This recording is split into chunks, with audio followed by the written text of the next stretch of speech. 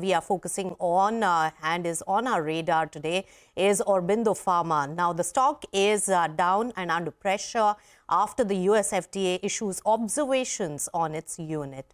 Ekta Batra is right here to tell us more about it. Ekta. Thanks for that. Well, yes, Aurobindo was in focus because their Eugia Pharma, Eugia Specialties Unit 3 has received 9 observations from the US FDA in an inspection which ended on the 2nd of Feb. Now, the details of these observations have become public, and the street is a bit concerned in terms of what could happen to this particular facility going forward based on these observations. Now, most of these observations are related to aseptic process, documentation, hygiene issues have been pointed out. It's a 26-page Form 483 with 3 inspectors having inspected the plant.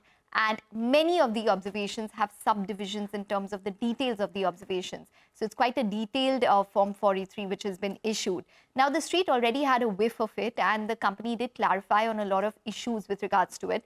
So I'll just take you through. One, the importance. It's 40% of total sales of the Eugia business, which is basically the specialty and the injectables business. They are going to be submitting a response on the Eugia 3 unit by 26th of Feb. As a cautionary step, they've already stopped manufacturing of at the Eugia 3 site. They expect the non-aseptic line to initiate in a few weeks, and then the other lines to probably in a month. They could see an impact of $20 million in Q4 due to Eugia 3. The company was not expecting major approvals in FY 25-26 from this particular facility.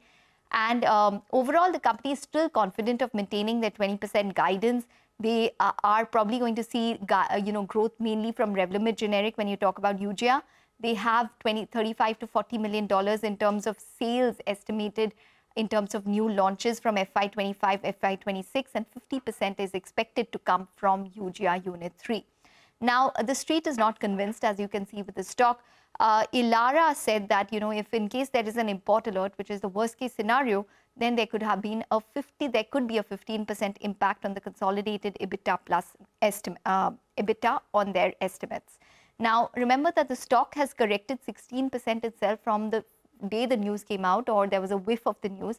And the FY 25 PE is now down to around 14 to 15 times versus 17 times. We'll wait by to see what the response is by Aurobindo and what the the detail will be from the US FDA. Within 3 months, they'll have to classify the plant, and hence the next couple of weeks and maybe the next 2 months odd would be very critical for this facility. All right, Ekta, thanks a lot for taking us through all of those details. That is Aurobindo Pharma still down around 3.8% in trade right now. But we are going to get into a short break.